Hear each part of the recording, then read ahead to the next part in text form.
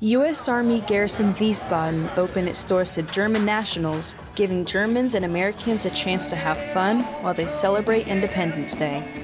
It's just wonderful to be able to bring people together from all parts of the world, and we can do that with these festivals that we can open up to our guests, and that's why that's very important. A wide variety of attractions were available to festgoers, including popular carnival foods, games, shops, rides, and performances. People will remember that, and will remember that the Americans are not just here to do a military mission, but we're also ambassadors in this country representing the United States of America. When the mayor comes with the garrison commander and the VIPs, and they get a chance to show their friendship, and it kind of sets the tone during a great weekend, but also for us at 4th of July.